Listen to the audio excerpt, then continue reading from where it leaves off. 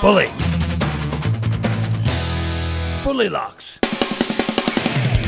The Billet steel alarm disc lock is a compact alarm lock milled from billet steel with a 110 decibel screamer to alert you when your motorcycle is being tampered with. It has an 8mm hardened steel pin, an anti-pick lock, a movement sensor integrated into the lock, and the electronics are sealed against moisture.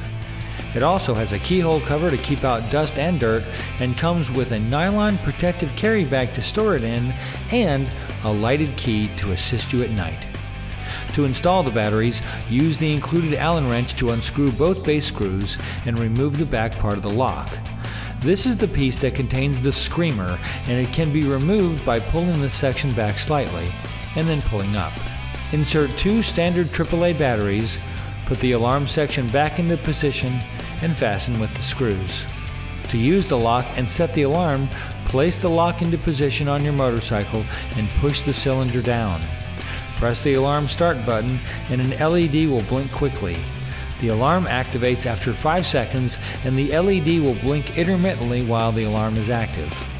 When the alarm senses movement, it will emit a siren continuously for 30 seconds.